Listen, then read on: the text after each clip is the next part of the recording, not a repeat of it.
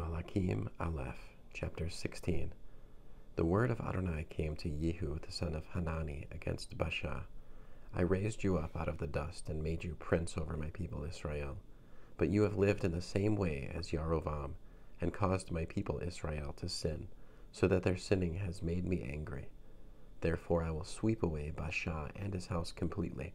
I will make your house like the house of Yarovam the son of Nevat. If someone from the line of Baasha dies in the city, the dogs will eat him. If he dies in the countryside, the vultures will eat him. Other activities of Baasha, his accomplishments and his power, are recorded in the annals of the kings of Israel. Baasha slept with his ancestors, and Elah, his son, became king in his place.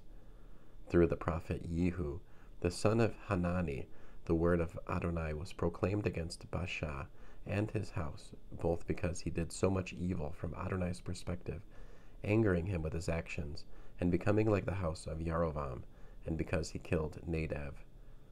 It was in the 26th year of Asa, the king of Yehuda, that Elah the son of Baasha began his reign over all Israel in Tirzah, and he ruled for 2 years. His servant Zimri, commander of half of his chariots, plotted against him. Finally, one time when Elah was in Tirzah, drinking himself senseless in the house of Arza, administrator of the palace in Tirzah, Zimri entered, struck him down, and killed him. This was in the 27th year of Asa, king of Yehuda. Zimri then took Elah's place as king. At the beginning of his reign, as soon as he took over the throne, he killed off the entire house of Baasha. He left not a single male, neither of his relatives nor of his friends. Thus Zimri eliminated all the house of Baasha, in keeping with the word of Adonai spoken against Baasha through Yehu the prophet.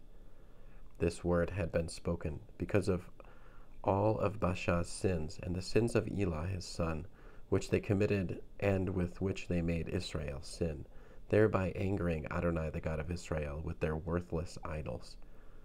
Other activities of Elah and all his accomplishments are recorded in the annals of the kings of Israel. It was in the 27th year of Asa, king of Yehuda, that Zimri ruled for 7 days in Tirzah. At that time the army was besieging Gibton, which belonged to the Pelishtim. The troops in their camp heard it said that Zimri had plotted and killed the king, whereupon that same day there in the camp all Israel made Omri, commander of the army, king over Israel. Omri and all Israel with him withdrew from Gibton and besieged Tirzah. When Zimri saw that the city had been captured, he went into the citadel of the royal palace and burned down the royal palace over him so that he died. This came about because of the sins he committed in doing what was evil from Adonai's perspective. In living as Yarovam had lived, and in sinning by making Israel sin. Other activities of Zimri and his conspiracy are recorded in the annals of the kings of Israel. At this point, the people of Israel divided into 2 factions. Half of the people went after Tivni, the son of Ginat, to make him king, while the other half followed Omri. But the faction supporting Omri won out over that of Tivni, the son of Ginat. So Tivni died, and Omri became king.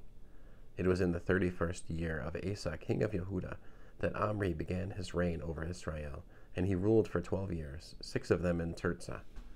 He bought Mount Shamron from Shemer for 132 pounds of silver.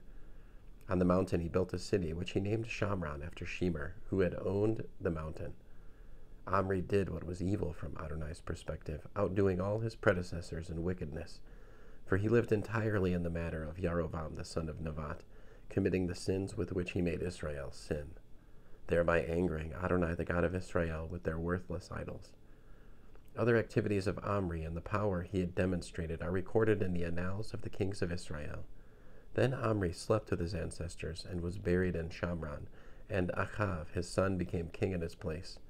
It was in the 38th year of Asa, king of Yehuda, that Achav the son of Omri began his rule over Israel. Achav the son of Omri ruled 22 years over Israel in Shamron. Achav the son of Omri did what was evil from Adonai's perspective, outdoing all his predecessors in wickedness.